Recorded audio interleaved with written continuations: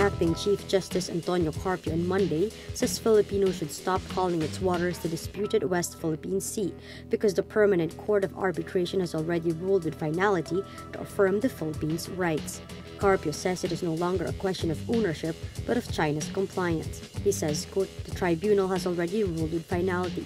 There is no appeal. We are the owners of the resources there.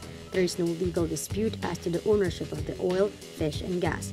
It belongs exclusively to the Philippines." But presidential spokesperson Harry Roque and Foreign Secretary Alan Cayetano continue to call parts of the West Philippine Sea as disputed. The West Philippine Sea is the part of the South China Sea that belongs to the Philippines, as affirmed by a Hague Tribunal ruling in July 2016. The tribunal junked China's claim over these Philippine waters.